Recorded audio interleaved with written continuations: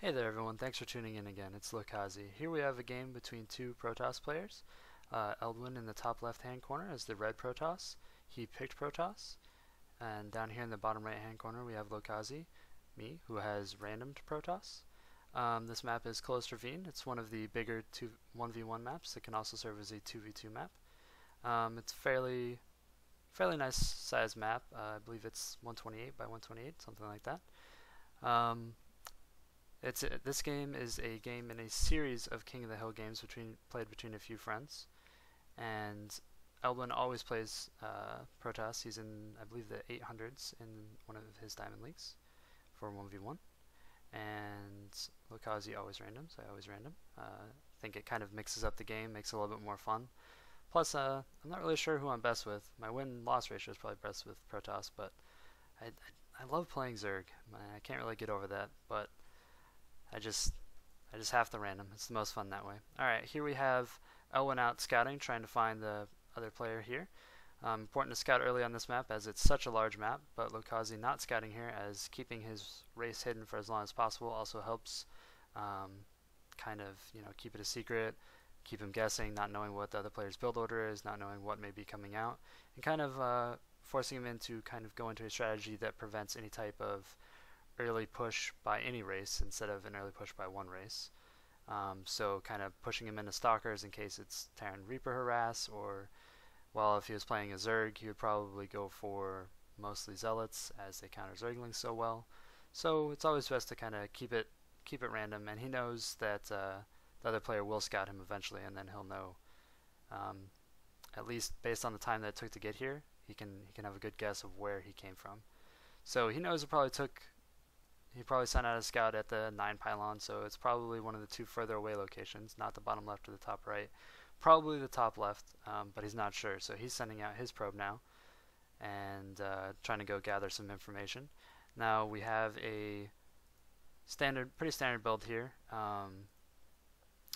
We have both players are at probes at 16 here, both going for a fairly strong economy. The first gateway is up on each side of the map here. And Lokazi's still scouting out, trying to find where the other player is. He checks the top right first, and then he's probably going to head up to the top left. Building the first Zealot down here. No Zealots coming out up here. Cybernetics core is down for both of them, about the same distance, and both still chrono boosting and pumping out more probes. We have the second pylon going down and the second gas up here at Eldwin's base. Down here at Lokazi's, he's still only at one assimilator and hasn't gone for a second gateway or anything. Both of them look like they're going to tech just a little bit, probably get up to Robo bays before their pushes.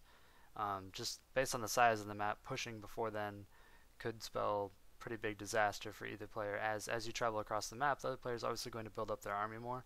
So by the time you get there, any numerical advantage you have by going for some type of faster build will be lost. So it's pretty important to tech up in big maps like this. Second gateway is down for Eldwin. He does have a second gas, but he doesn't have anything on it yet. Because he's thrown up his second gateway, but hasn't finished, or it looks like he was boosting the first time for Warp Gate there.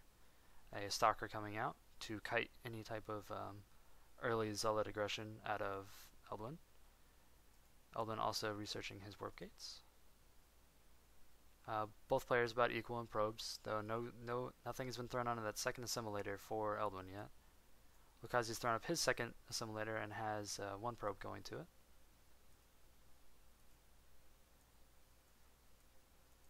The mineral count is higher in Eldwin's favor, as he's had one more probe for a little while longer and hasn't built as many units. He has his Zealot there blocking with the classic Protoss gate we have going here, with one gateway, one cybernetics core, and a pylon powering them. Sometimes built with two gates, usually built with a cybernetics core, as most Protoss players will tech fairly generally off the bat, don't go for a two gate, especially on a big map like this. Now Eldwin is throwing proxy pylons up at one of the Xel'Naga towers, and it looks like he's going to have that probe chill there at the second Xel'Naga tower, the one closest to Lokazi's base, so you can see anything kind of coming out of there. Lokazi building mostly Stalkers so far, it looks like.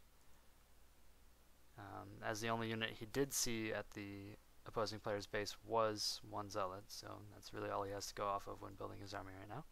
Warp gate research almost done for Lokazi, probably almost done up here too. Yeah, a few seconds behind. 2 more gateways going up, and a pylon here at Eldwin's base, so it looks like he's going for a 4-gate build. Lokazi's thrown up 2 gates and is now putting out a Robo Bay, so he's going for a 2 or 3-gate Robo. Really strong against other Protoss players. Well, it looks like he's going for a 2 Robo. Probably going to be pumping out those Immortals to take down Stalkers, and as long as he has enough Zealots to cover the Eldwin Zealots, he should be able to easily win whatever first confrontation they have if they both go for early aggression pushes. The reason this is because Immortals are a hard counter to Stalkers, while the Zeals will cancel each other out, and Stalkers versus Immortals are just going to lose in pretty much any Protoss versus Protoss matchup. Looks like the first robotics bay has finished, and the first Robo is going out, the robotics facility, and the second Robo facility is almost done. Elwyn's starting to mass up his forces here with his 4-gate. He has 5 Stalkers, 1 Sentry, and 1 Zealot, while Lokazi has 3 Stalkers, a Sentry, and 2 Zealots. He's a little under right now, but no aggression out of Eldwin. He looks like he's going to wait and build probably 1, if not 2 more cycles of his warp gate construction. Taking out the destructible rocks here for the more easily defended expansion. And the first Immortal is done, and the second one's cooking right now. Hasn't started up a third one yet, he's a little short on gas. Another pylon going up in Eldwin's base. He's not taking out his destructible rocks, looks like he's just kind of has it lined up there to defend his entrance. And he's thrown out another round of warp gates, it looks like. And it looks like he threw up more Zeals. And it looks like he's throwing up more Zeals again.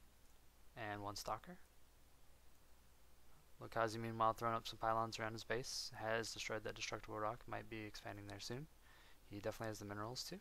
And probably wants to try and get more gas for pumping out those Immortals. Lokazi throwing his probe across the map, trying to see if he can get some scout off on what the composition of Eldwin's army here is. If he sees other Immortals, he knows that he should pack some more Zealots in there. If he sees lots of Stalkers, which he's going to know that he made the right choice in going for those Immortals, as long as he can match or beat the Zeal count there. Now he does see that there was 4 gateways up, so he knows he's going for a very strong 4-gate build. So he knows there's probably not a Robo Bay up yet. And there's a forge. Looks like he's going to be going for upgrades. And he's just going to gather as much scouting information as he can. He doesn't see the army, so he either thinks it's out or... Oh, no, there he runs into it. He sneaks by. Elwyn doesn't notice or doesn't care that the probe is scouting his base. 2 more Immortals coming up, putting us to 4 Immortals down here at Lokazi's base. So the count is between Stalkers and Immortals equal between the 2. Looks like Elwyn has far more Sentries and Zeals. And looks like we're going to have some type of confrontation as both players are moving across the map. Stalkers out in front, obviously, as they are much quicker. But gathering it up there in the middle and getting ready to push. He does have the proxy pylon there, so easily reinforceable, especially as he's the 4-gate. And the battle starts up. The first Stalker death going to Lokazi here. And these Immortals move up into their positions and start doing their work. Zeals of Eldwin there did kind of get trapped and didn't get to the front of the fight quite fast enough probably for his liking. He throws down a sentry force field there out of one of his sentries, not really sure what he was going to block there. Lokazi losing 2 of his Immortals and Owen losing pretty much his entire army. Lokazi knows he's going to push on this one. He's already built a proxy pylon up here and is going to push into the base now with his army, which even with another round, and there it is, as you see the count going up, even with another round still is going to outnumber Owen's army here. And he has thrown up his expansion and is building more Immortals to send across the map. Stalker's moving in the back here, trying to get some harass, trying to lure the army away from the main gate, looks like, before Lokazi goes in, which works. Looks like he effectively splits the army with just the harassment of those 2. And here he starts to push into Owen's base. Another round of Warp Gate coming out here. But due to that bottleneck, Lokazi's going to be able to just block right there. It's a good call not to push into the base right now, as he could take out all these warp gates and keep these Zeals, which require melee range, from able to get in and really put the pressure on these Immortals. They're just throwing out all that damage. He's disabled the power to all of the warp gates. Probably should have gone for more than one pylon powering those warp gates there. And is losing his front line of Zeals there, but has pushed in and is now taking out those remaining Zeals, and there's no power to those warp gates, so he's going to try and kite them back and probably try and move a... Oh, looks like he's throwing the whole army at it. Mikaze, meanwhile, has brought up another Immortal and is still producing back at his base. And looks like he's going to take out all the production, well, pretty much all the production, down to 17 probes on one side, and this is probably just going to be the good game right here. Yeah, there's the call. And there we have a Protoss versus Protoss game, where the one Protoss went for 2-gate, 2 Robo, a strong build against another Protoss, especially with an early push, as Immortals are just so powerful. Even as long as they can keep the Zeals off of them, they just rip through the opposing Protoss player's army. Pushed at an advantageous time. Probably should have pushed a little bit harder, so the second round of the 4 gateways didn't get the Zeals out, but did push strong. Did get a proxy pylon in the other player's base to try and reinforce as much as possible, and did get some good scouting off and saw what the opposing player's army was made out of. Did expand, did have a backup plan for when that push failed, and that was the game with the big Immortal push really won it for him. Thanks for tuning in.